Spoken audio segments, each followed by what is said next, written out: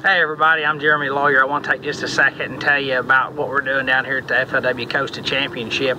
We're in Alabama at Lake Guntersville. You know, the appropriate place to be throwing the Alabama rig, you know, where it originated back in the day with Paul Elias. And what I've got, I'm going to tell you about my setup. You know, this is the Lose-Lite Custom, and it's got the actual Magnum casting rod is what it is. And that's a 7-foot 11-inch rod. It's a heavy rod, but it's more of a parabolic rod. It's made for like throwing a big Carolina rig or a big 10XD crankbait. Works great for this application. I got it teamed up with a Lose Pro magnesium, and I tell you what, it's a great setup. 6 to 8 gear ratio, 65-pound braid if I'm around a lot of timber and stuff, 50 if I'm in open water.